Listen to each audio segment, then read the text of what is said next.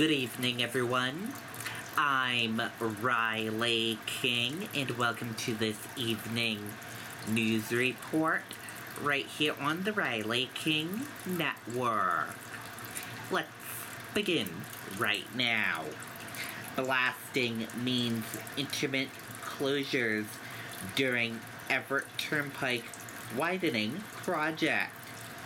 Crews work to contain debris from blasting ledge.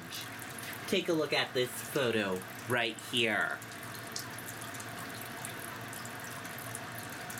Crews working on the $20 million expansion of the Everett Turnpike in Bedford have begun a major blasting operation that could mean delays for many drivers. The project will add a third lane to the turnpike, and crews are working to blast away a ledge to make room. Workers drill holes and drop an explosive in a delicate process that brings traffic on the roadway to a complete standstill for 5 to 20 minutes for each blast. The goal here is to make everybody's commute effective and efficient through the quarter, said the Department of Transportation project manager. But first comes inconvenience. The blasts are scheduled between 10 a.m. and 2 p.m. and traffic must be stopped for each one for safety reasons. We have to close down traffic during those shots, the Department of Transportation project manager said.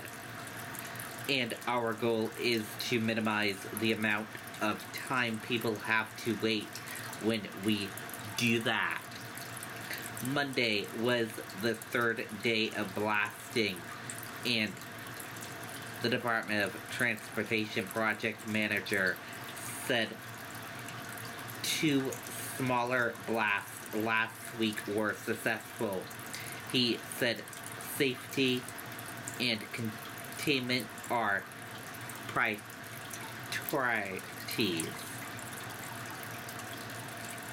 Behind me are black blasting mats, and what we do with this is we put those over the shot to kind of minimize how much rock flies. Our goal is to not have any rock go anywhere other than contained underneath those mats. Once the detonators are wired and set, the crews clear a back 500 to 600 feet, and the road is closed for the explosion, which might be felt by neighbors. I talked to some abutters on our first 2 shots.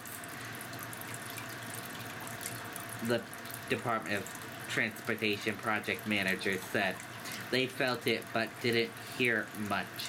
It's a slow rumble through the ground. The project manager said if everything goes accordingly to plan, the blasting portion of the project will be complete in 2 to 3 months. The widening project is scheduled to be finished in 2024. And that does it for this evening news report right here on the Riley King Network. Thank you for tuning in and watching this evening news report. Have a great evening. Good night and goodbye.